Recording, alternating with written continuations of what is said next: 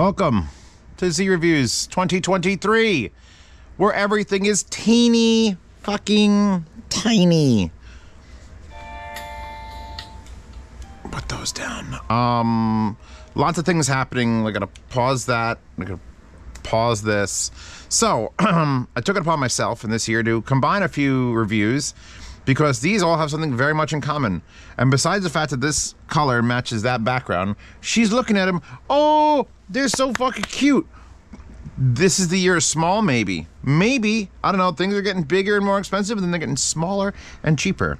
So the three items we have here: SMSL C100, Senpai Yoshida, Topping DX1, Senpai Apos, and IFI sent me their little Uno with little tiny little just. All right, so I have to test these a little bit differently. These two are directly competing with each other, and this is just a DAC, a little remote control DAC for $120. They're all cheap too, $120, $180 as of the filming of this. I actually have a special bag with small Anime Girl stickers instead of the big ones, small ones for just this type of occasion. I guess we'll move from left to right. Time codes if you want to skip. Thank you for everyone who clicks the sponsorship link. I don't know who's paying for it yet. Maybe nobody. Who the hell knows? Maybe I'll put some interesting YouTube videos there when it's not being sponsored, just so people click it constantly. It'll be like a peace secret link on the unboxing channel. The C100 here is the smallest remote control DAC in existence. Because I mean, the only one I can think of is the Topping E30. L30 is the amp. E30 is the DAC. Even though it should be a D30 for DAC. This is a C. Like here's a remote, and it's bigger than the unit. And it's very basic. It's just USB, either signal or power in. I'm just using it for power right now. It's going to a plug over there. So like use a coaxial digital in, and then it has a fiber optic in. Light comes out of your TV. Light comes out of your TV if you wanted to have a TV in your living room and you wanted to plug a little tiny little DAC, a little remote control into your living room, into your TV, and just give a stereo left and right with the remote control for volume control on your brand new Kali IN5s. Links in the description. All right, soundbars suck. Don't buy them. So yeah, this gives you Bluetooth and USB input and fiber optic input and coaxial digital input and 2 RCA outputs. And a little tiny thing. And you can see they did an interesting thing here. This looks like it was designed to just be a screen at some point. And they're like, ah, fuck. We need a way to control it. We don't want to drill any more holes. So now it's an insert into a square that's of a different texture. This is all plastic. It says MQA. Easily removable with sandpaper. Just get a little sand. It's the smallest MQA logo I've ever seen. And you've got, I guess that one's the infrared receiver. And then there's a little a blinky light that'll probably come on when you have MQA, which you never, honestly, MQA, raise your hand. Get out.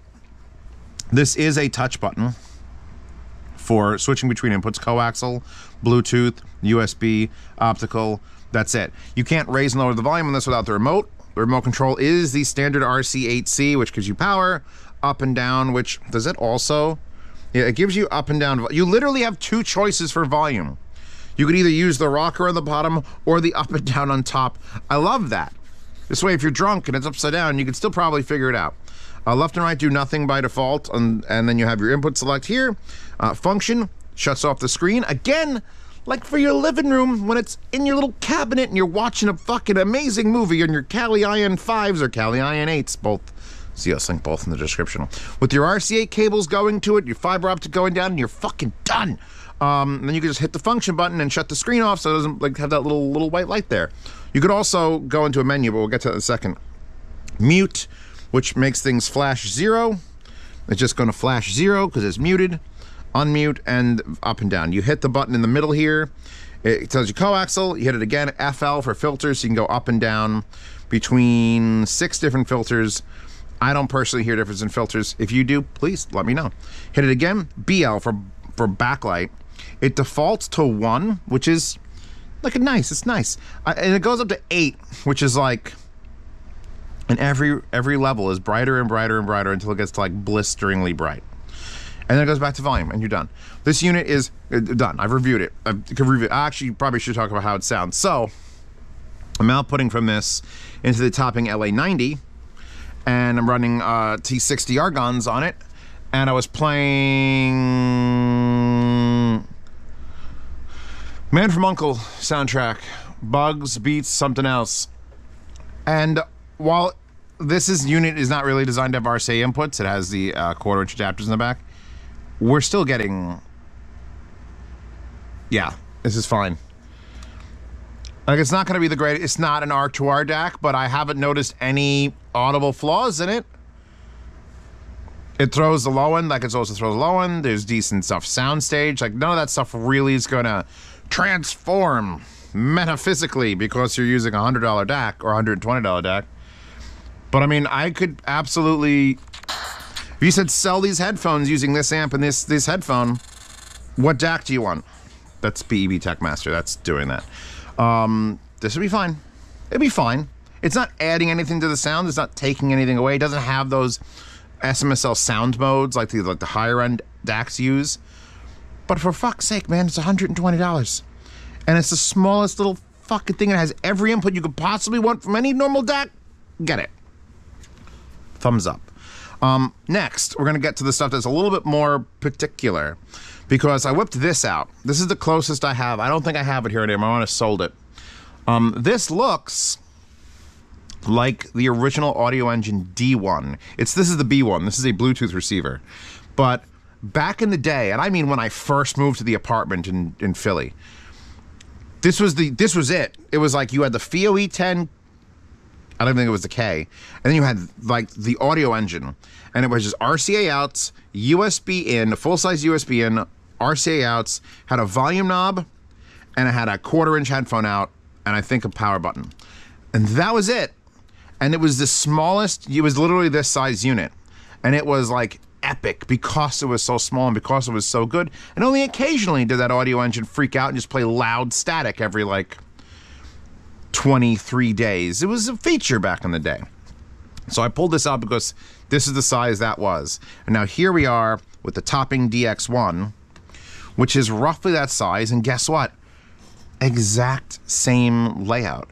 Full-size USB, which is going into said laptop here. We have to switch over to this. Come on. Yeah, you good. No, I'm not doing Wasapi Push. I want to do Wasapi Event. Wasapi Event. There we go. Yeah, clickety click, click, click, click, click, click, click, click, click. Full-size USB, high-low gain, which the Audio Engine back in 2015 didn't have. I'm leaving it on high because we are running Timsock $2,000 high-end planars on it. We have left and right audio outputs, which if you wanted me to do this, it would not be out of the realm of possibility to do this now. So the volume control in the front is specifically for the quarter-inch and 3.5 millimeter. I wish it was a 4.4, even if it wasn't balanced internally. I've come to terms with this.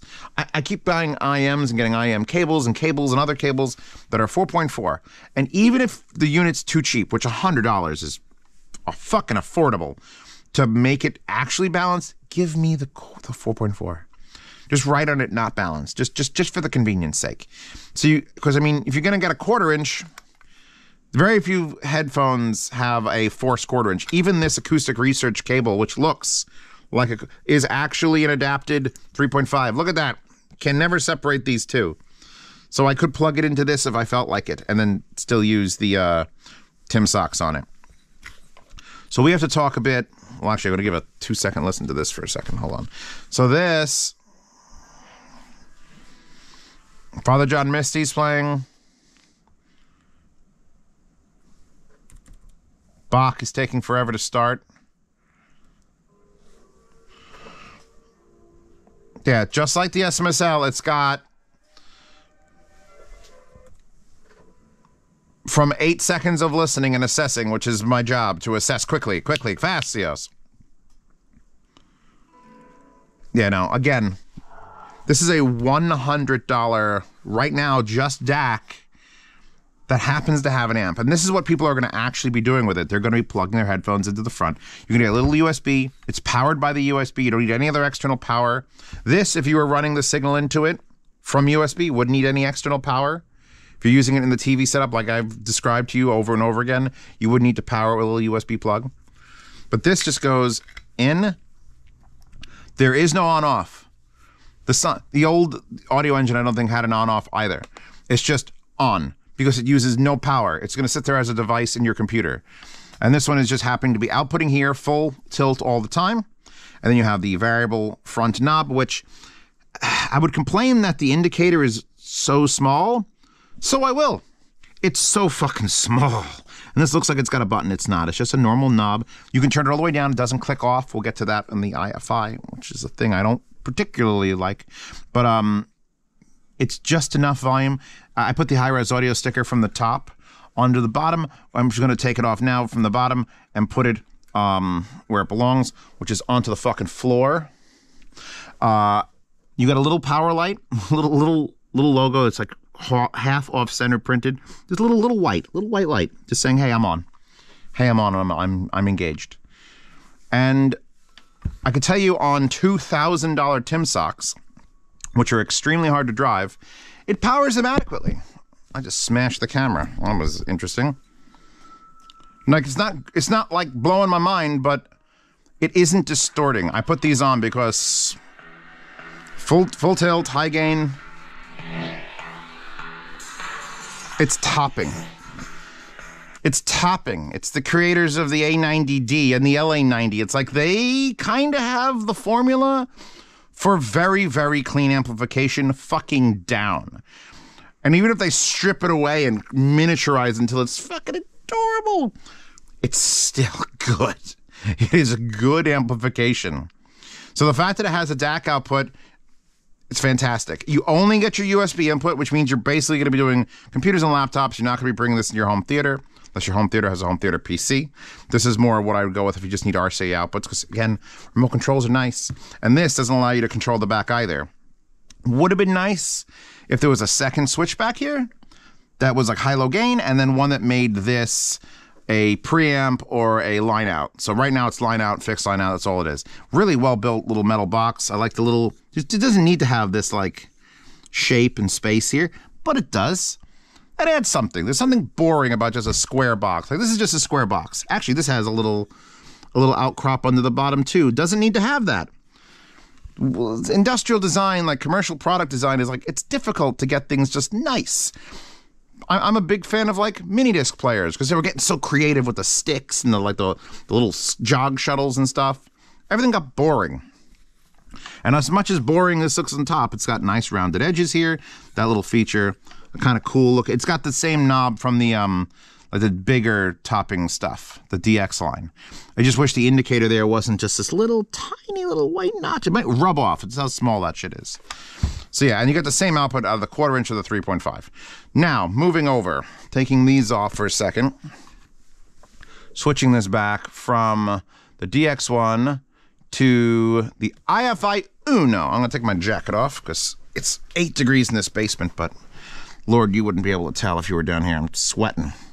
It's all that hot knowledge flowing out of me. The smallest of the 3 units, the smallest thing, I would like to say the smallest thing IFI's made, but the IFI is actually pretty comfortable in this tiny, teeny, tiny world. I mean, look at the Go Blue. Go Blue is minuscule, and you could plug it in USB and basically use it for the same thing you could use this for, just saying link to Go Blue, Zeos. But they've made like the little micros. They always make metal boxes that are just small. And they're like, this is a portable for your phone. And I'm like, fucking no, it ain't. So I don't think they're actually attempting to do that with this. This is a little plastic, it's this. Only it's IFI doing it. So we get a couple more options. We're going to have to swap this yet again. Cats are mewing in the background. Can I get this over this? There we go. Move that over again. So the back of this unit has USB-C, which is power and signal. This is actually the USB cable it came with. This is not the USB cable that this came with, by the way. This cable is really just in a box, all janked. And I'm like, fuck it, using a nice straight blue one. But this is the one that came with the IFI. It was looped. It's not bad. It'll straighten out. All you got in the back is USB-C out or USB-C in. You get the high-res audio sticker in the back. I don't feel like I even need to peel that one off. No anime sticker because it's nice textured plastic. And then you get your RCA outputs. Let's see now if those were here. I'm going to play music. I'm going to play music.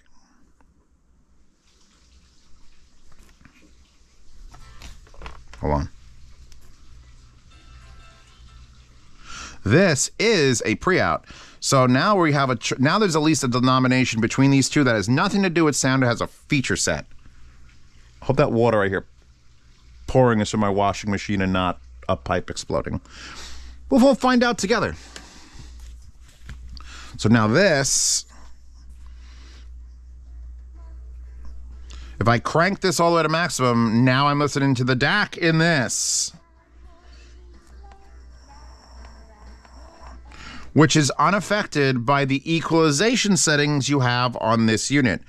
This unit's party piece is that, unlike this, which is a very dead straight, it does thing, this has buttons. Oh my God.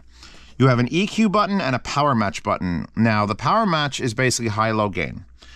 It defaults to low gain. The little light's off when you turn it on. The light comes on, and that only affects the... Actually, I think that only affects that. Hold on a second. What am I listening to? Yeah, that only affects the headphone out. You get a little volume knob, which is actually really kind of hard to turn, especially if you're trying to leave this on a table. It's not the worst. I just wish it was sticking out a little bit. They went for like looks. It looks correct, but this sticks out like a solid more. So this is a much easier knob to control and fiddle with if you're dicking around with a small thing. This also weighs a lot more, considering it's made of metal and this is made of plastic. And because of that, they've actually put like heavy silicone feet that I had to peel off protectors. And you can just see it's covered in, it's been on my desk for like, no shit, 30 minutes with those peeled off.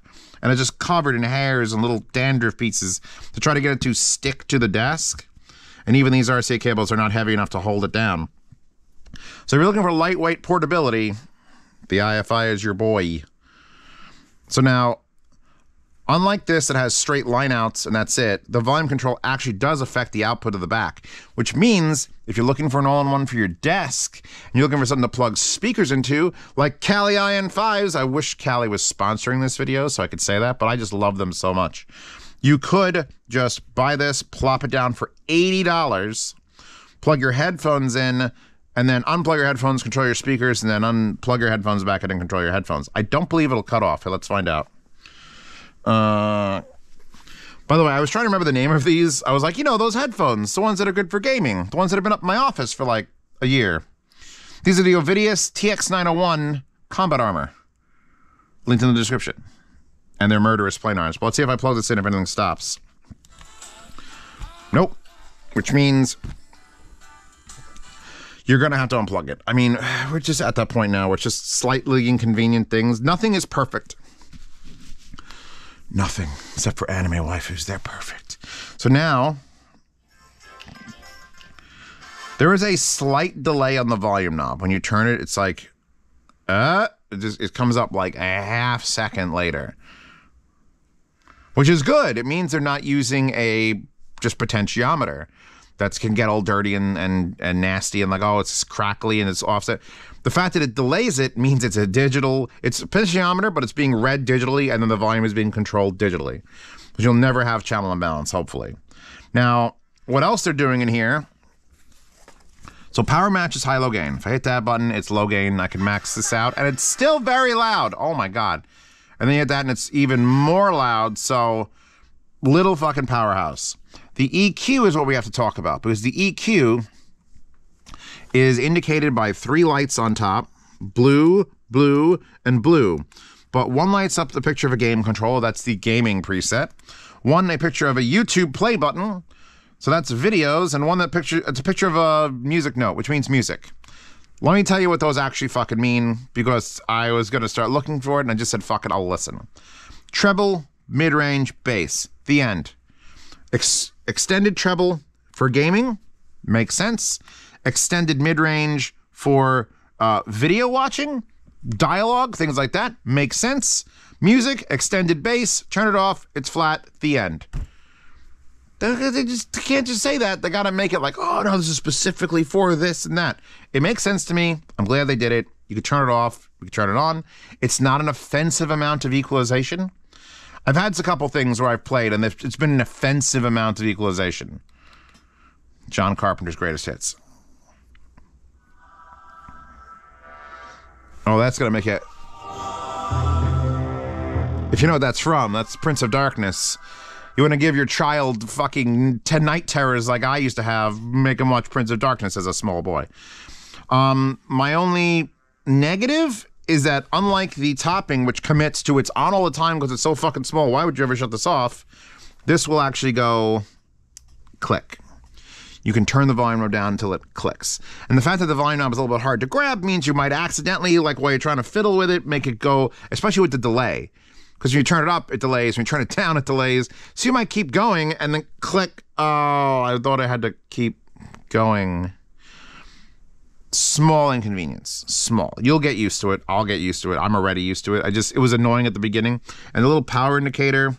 I'm not sure 100% if this changes color with the different qualities of music. If it's like 96K is different.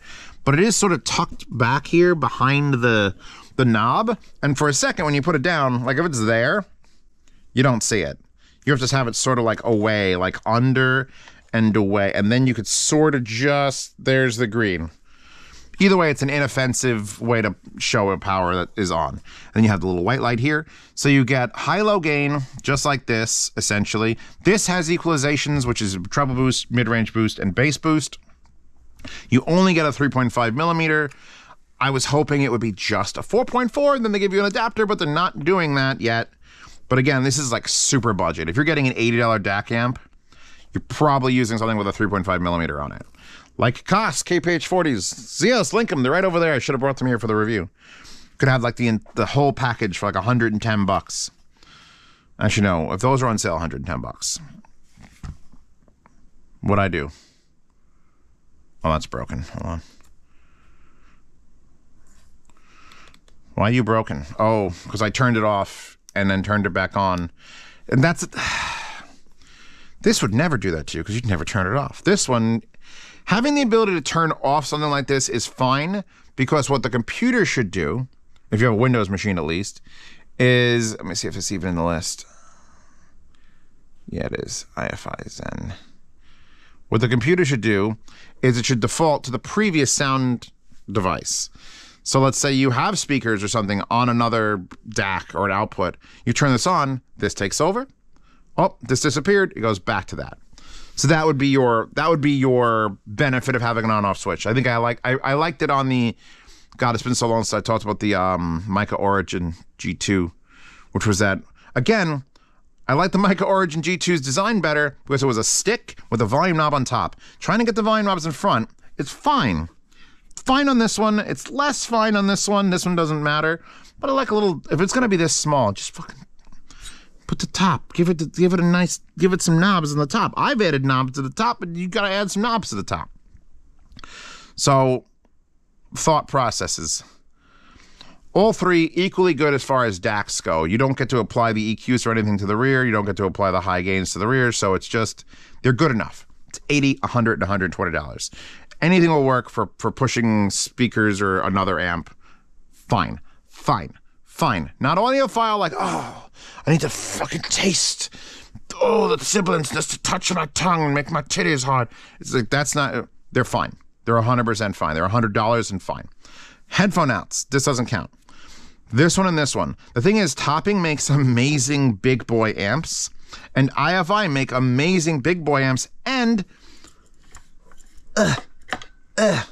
amazing little boy amps. Here's the Audiophile Zen can. I literally have it out because I was testing things with it. So this is not much bigger than that. I mean, it is much bigger than that. This is also like a $200 amp, and it's just purely an amp. There's no DAC involved. So the fact that they can make things this small already, just make it a little bit smaller, a little bit cheaper, a little bit, and we don't lose a ton of that IFI quality. Same thing with the Topping. These are two brands that I don't think either one of them is going to fuck up. Neither one of them is going to fuck this up. They're not gonna. They're both too good at what they do. And the fact there was, I will say, the Zen Air series, which was like the bigger, like that size version, but cheap. That actually disappointed more than this. This thing is fucking solid. Either one of these will work for your needs. If you need one with a line out and you just want to have it output to another thing with the volume control over there, grab it. You need one with pre-out, grab this. You like the fact that it has bass, treble, and mid-range EQ boosts? Fine. And then this if you're using anything with a remote control. None of these are bad. There's not a point in Z reviews where, oh, someone's got to be a winner, Zeos. No. Why does anything have to be a loser? If everything's good, then I'm just here to tell you about the features and post a wallpaper, and you're supposed to make these decisions on your own. I'm here to help you just decide if a feature matters more than the quality of the sound, because the quality of the sound is almost indistinguishable, honestly. This might just on a hint, be a little bit warmer. Because that's IFI's thing. IFI sound is a little warmer. Topping sound is a little bit more neutral. The fucking D90, A90D, it's like fucking Jesus. It's topping. It's IFI. Pick the team you like. Pick the color you like. Go for it. Actually, I don't know if this comes in different colors in this. It'd be nice if it did. But yeah, wallpaper in the Horde. I actually reversed this. The wallpaper you're going to find in the Horde is her looking that way. But I spent the time to flip the image, so she's looking down at the thing. It's so cute. They're all so fucking cute. Wallpaper of the Horde. Links to these. Thank you to the company who sent them out. Thank you to my sponsor for this video, whoever that is. Don't forget, sound demos are now private for Patreon and subscribers. As always, Patreon and subscribers support these channels. See reviews early. Participate in yard sales, which happen from the 1st to the 10th of every month, and I ship around the world for half shipping. And the $10 tier gets you in the private behind-the-scenes Telegram chat, where you can talk to me directly. If you have a question specifically, I probably won't see your question in the comments. Maybe I will, but certainly not if that video is 3 days old. And then I do answer directly with the $10 chat. The $5 patrons and stuff have messaged me. It's lost. Assume the Patreon messaging doesn't work, because it doesn't work. So if you want to message me there. Also, if you're in the $10 patronage chat, you can join the Lifetime Swap Meet channel where you can buy, sell, and trade gear forever until the world explodes, I think. I'll try to keep it going till the world explodes. I'm setting it on my calendar. But anyway, that's already in the Horde, I think, and I'm done, and you're done, and we're done, and I'll see you in 2 days. Yeah, that's all good stuff. You need one.